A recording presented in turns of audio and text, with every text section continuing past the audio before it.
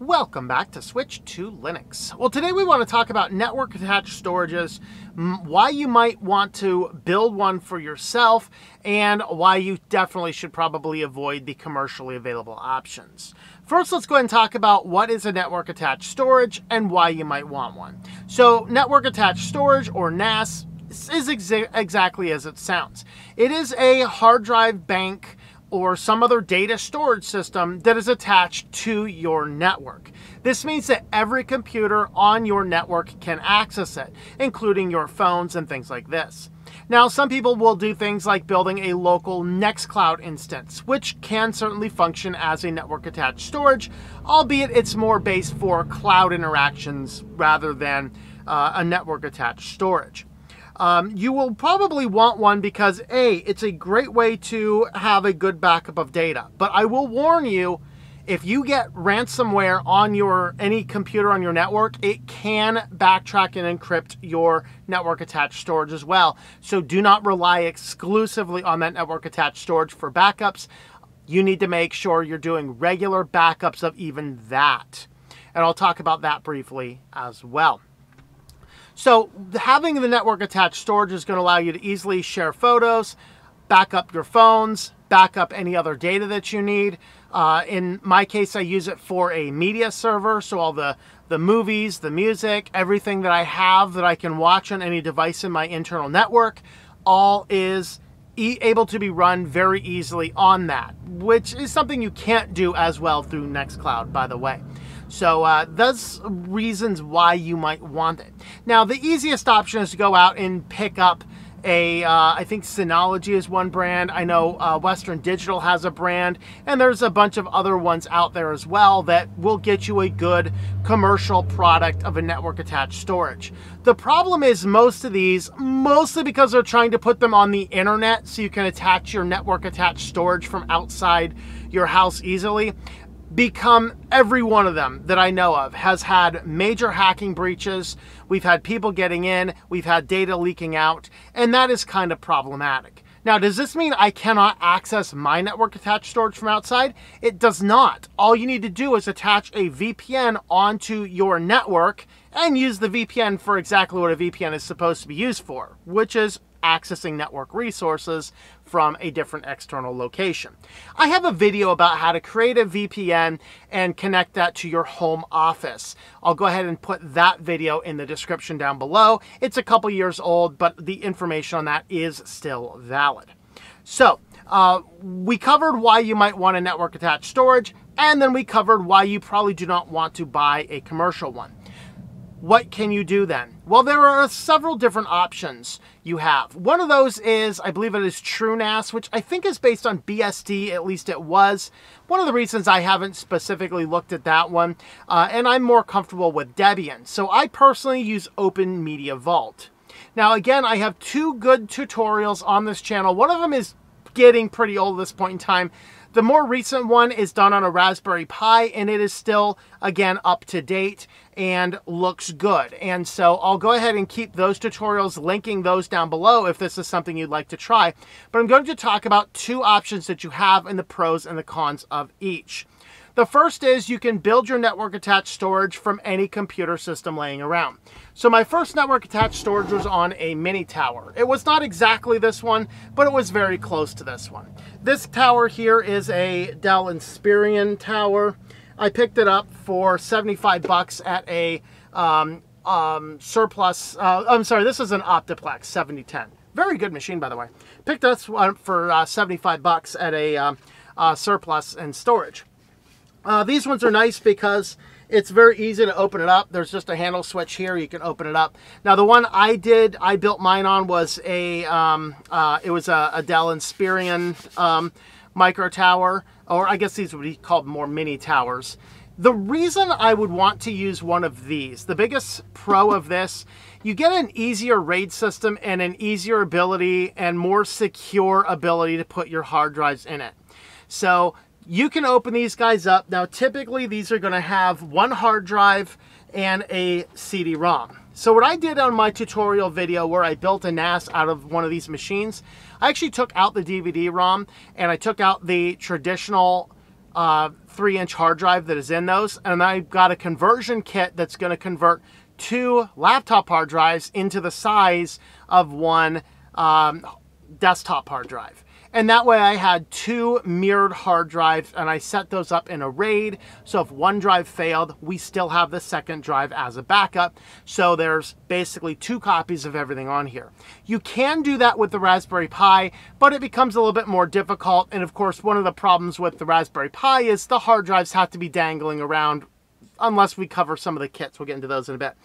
But with that system set up, this is a much better option if you have a lot of space, if power's not a huge concern of yours, and you have a place to just kind of put all your networking stuff off to the side. And that's what I did. I had one hub central in my house where I had my router, I had my modem, I had my NAS, and a few other components as well.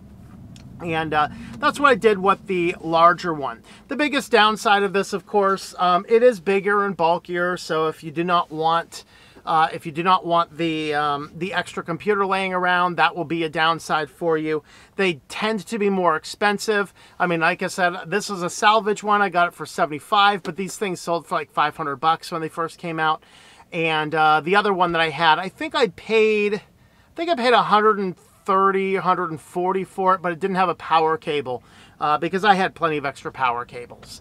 I was able to talk my way down into a little discount because lack of power cables and stuff.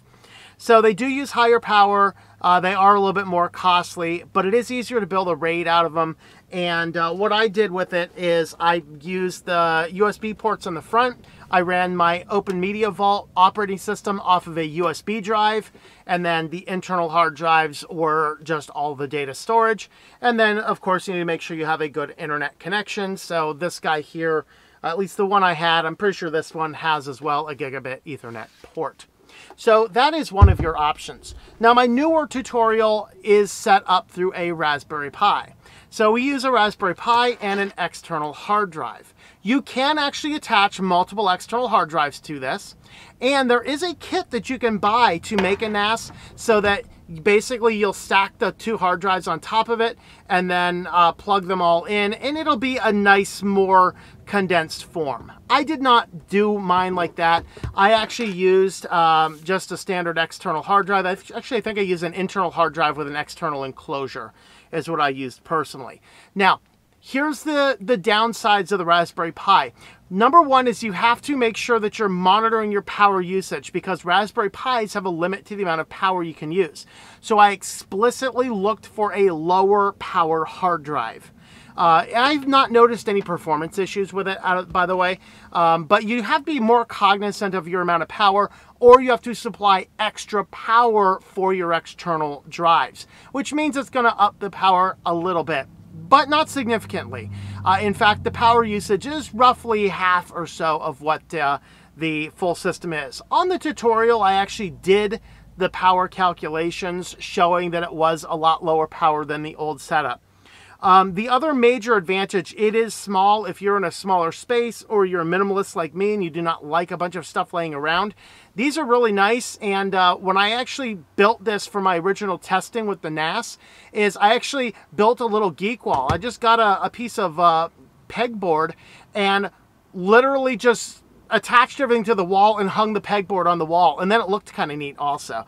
I got rid of the table I had sitting over there, and it was kind of neat. But they are much smaller, they are way low power, and for the most part, they are cheaper. Now, for a while, you could not get Raspberry Pis. Right now, they are saying that the amount of stock inventory coming out in the Raspberry Pi is coming back, so you should be able to find them.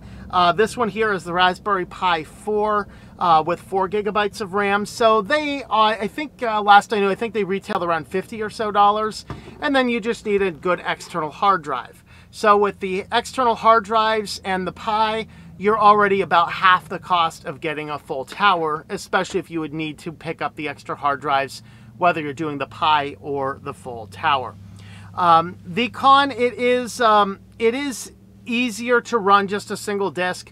On my current setup, I do not have a RAID setup. I just have one single disk because I can power the Pi and one disk without any external power supply systems. And here in the van, I actually just have a single 5-volt line going to that. I have a 5-volt 3-amp line going to the Raspberry Pi.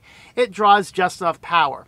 Now, what I do though is about every month or so, I have an external hard drive that I can plug into the Raspberry Pi that I do have to supply extra power for it to make it work right. I supply extra power to that.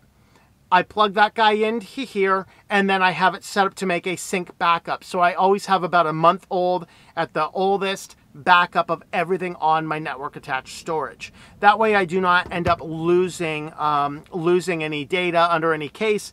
And I did not had an issue where I had a hard drive simply fail without me having any warning about it. So I can easily bring back everything in my NAS should I need to. So those are your kind of things. Now again, Open Media Vault does have a Raspberry Pi build in addition to a full computer build. I'm sure the True NAS does as well. And there might actually be some other NAS options out there also. I've not looked into those. I can tell you I've been using Open Media Vault as my onboard network attached storage. I think I've been using it now for like 5 years. Zero problems at all. It works really well. And when I had the apartment, it was always on, so I could always access everything from every device. Here in the van, I have a separate toggle switch, and I really only turn it on when I really need to. Now, I have links to the tutorials with the complete details about how to build those in the full tower and in the Raspberry Pi. I'll leave those in the description of the video, so you can find those on the channel that you're watching this on. I'll keep the links to the YouTube one, but they should all be on all of the other channels, I think. So you can have a look over there. Of course, our videos are cross-posted to Rumble, Odyssey, and BitChute, so you can hunt around for all of our videos on those other sections. So with that, hopefully this helped you to figure out a new project, building a NAS system out of the operating system called Open Media Vault is what I'm using. There are other options out there as well, which are probably equally good. Open Media Vault, though, does everything I need it to do, and I have good tutorials on building this network system on both of your types of computers here. With that, guys, thanks for watching. Have a look over the website, switchedtolinux.com, for some of those tutorials and things like that. With that, thanks for watching, and I hope that you enjoy switching to Linux. Thank you for watching this video from Switched to Linux. This channel would not be possible without the backing of the program supporters scrolling on the screen now. You can be a supporter at Patreon at patreon.com/TOMM or at thinklifemedia.com. I also want to thank the open source community who creates such excellent software that makes producing this show possible. Please remember to support your software communities. Thank you, and I hope that you enjoy switching to Linux.